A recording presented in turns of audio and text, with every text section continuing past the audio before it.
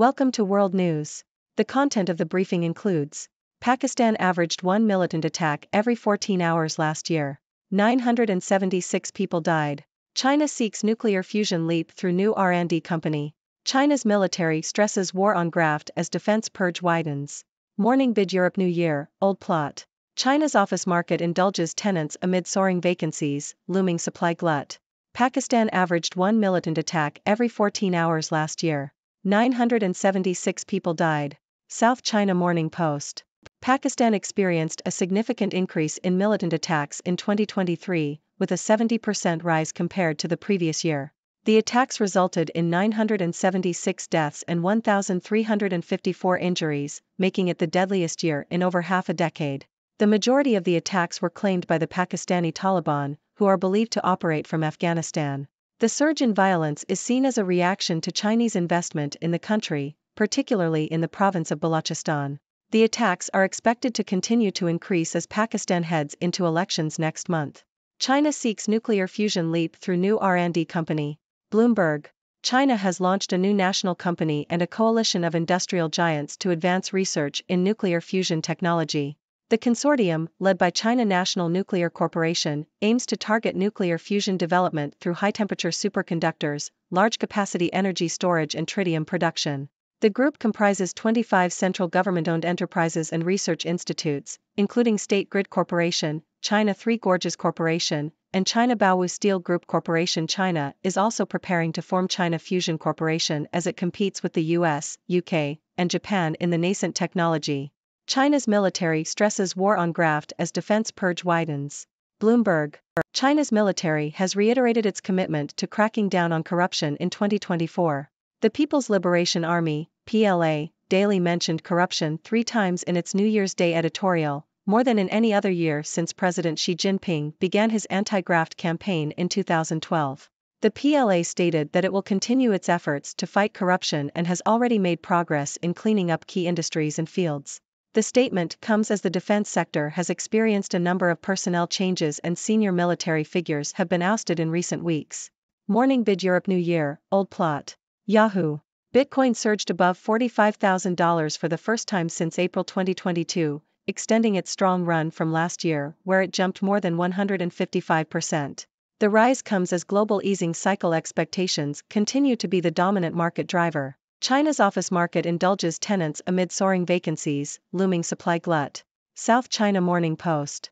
China's office market will continue to favor tenants in 2024, with landlords expected to lower rents to stimulate demand, according to property analysts. Economic pressures, slow demand recovery and an influx of new office supplies will all contribute to the tenants' market. Beijing, Shanghai, Shenzhen and Guangzhou are expected to see a peak in office supply in the next 2 years, leading to a downward adjustment in rents. Rents for Grade A offices in Beijing are expected to decline 6% in 2024, following an 8% drop in 2023. Last Taiwan polls show US-friendly DPP set for election victory. Bloomberg. Taiwan's ruling party is on track to win a 3rd consecutive term in power, according to final election polls. The Democratic Progressive Party's Vice President Lai Ching-te leads the main opposition rival, Ho Yuih of the Kuomintang, by 3 to 11 percentage points. The polls suggest a victory for Lai would be a setback for Chinese President Xi Jinping's efforts to bring Taiwan closer to Beijing. A win for Lai would represent a rejection of more engagement with Beijing, which many of his supporters fear would lead Taiwan toward becoming part of China. Hong Kong's Jimmy Lai pleads not guilty in security trial. Bloomberg. Jimmy Lai, the former media mogul of Hong Kong, has pleaded not guilty to sedition and collusion charges as his trial resumed. Lai is accused of conspiring to collude with foreign forces against China and Hong Kong, under the national security law imposed by Beijing. He also faces a colonial-era sedition charge. Lai's trial is expected to last around 80 days and is being closely watched by Western governments. Any conviction risks further straining relations between China and the US and UK, where politicians have spoken out in Lai's defense. China stocks drag down Asia as New Year starts, markets wrap. Yahoo! Asian equities have been dragged down by Chinese shares as a result of weaker-than-expected factory data and a speech from President Xi Jinping that highlighted the headwinds facing the economy. Hong Kong's benchmark share gauge slid as much as 1.7%, while its peers in the mainland and Taiwan also dropped. Meanwhile, China's factory activity shrank in December to the lowest level in 6 months, data published on Sunday showed, while a private gauge of manufacturing released on Tuesday showed a slight gain. Forex dollar starts 2024 on firm footing, Bitcoin surpasses $45,000. Yahoo! The US dollar rose on the first trading day of 2024, as investors turned their attention to economic data that may provide clues on the Federal Reserve's next moves. The dollar index, which measures the US currency against 6 rivals, fell 2% in 2023, snapping 2 years of gains. The focus is now on a slew of economic data due this week, including data on job openings and non-farm payrolls. China calls on Taiwan's people to promote peaceful reunification. Japan Times. The head of China's Taiwan Affairs Office, Song Tao, has called on the people of Taiwan to promote the process of peaceful reunification with China. This comes ahead of Taiwan's presidential and parliamentary elections on January 13. President Xi Jinping had previously stated in his New Year's Eve address that China's reunification with Taiwan was inevitable. Song reiterated this sentiment, stating that the reunification of the two countries is inevitable. Ladies and gentlemen, this is Dr. Hex from the 6 Degrees World, bringing you the latest news from around the globe. It seems like Pakistan had a rough year in 2023, with a significant increase in militant attacks, resulting in a high number of casualties. China is making strides in nuclear fusion technology with the launch of a new national company and a coalition of industrial giants. The Chinese military is cracking down on corruption as it continues to undergo personnel changes. Bitcoin is on the rise again, surpassing $45,000, while China's office market is favoring tenants with lower rents. Taiwan's ruling party is projected to win the upcoming election, which could be a setback for China's efforts to bring Taiwan closer to Beijing. Former Hong Kong media mogul Jimmy Lai pleads not guilty to sedition and collusion charges. Asian equities are dragged down by weaker-than-expected factory data and a speech from President Xi Jinping. The US dollar starts the year on a firm footing, and China calls on Taiwan's people to promote peaceful reunification. Now, let's dive into these stories.